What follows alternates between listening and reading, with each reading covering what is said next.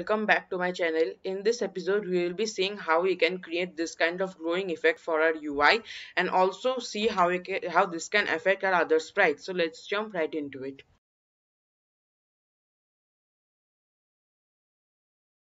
So first of all, what we need to check is under our main camera, post processing is enabled, your canvas is set to world space, and there is a bloom with a threshold of 1. This is important if you don't want any other sprites to get a bloomy effect, and the intensity can be anything between 0 and 1 and minus 0.4. So I have another point light. These are the settings. So this will give an effect that the glowing is actually affecting nearby sprites. So these are, and I have this circle sprite which I have created in GIMP, and this is to just to demonstrate that it can get affected with the point light. Under a project folder, you should have the sprite, and it can be any kind of sprite, not just circle. These should be these should be the settings. It can have other settings too, but the texture type should be sprite 2D and UI. You need to duplicate that sprite, and I have this duplicated sprite and it circles 1. The texture type should be default for this one, the filter mode to point, and the compression to none. Then apply it. Then what we need to do is create this new shader graph, which should be the create shader 2D renderer and sprite unlit graph.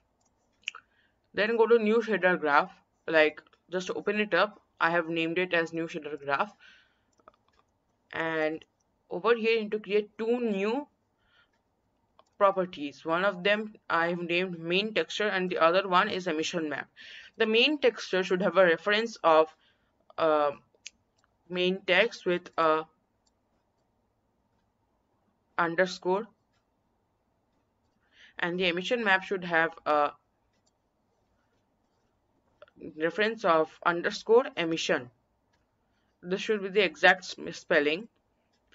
And then I took both of them into our graph. I created a sample texture 2D, and for both of them, so emission map also has sample texture 2D and the main texture also has sample texture 2D.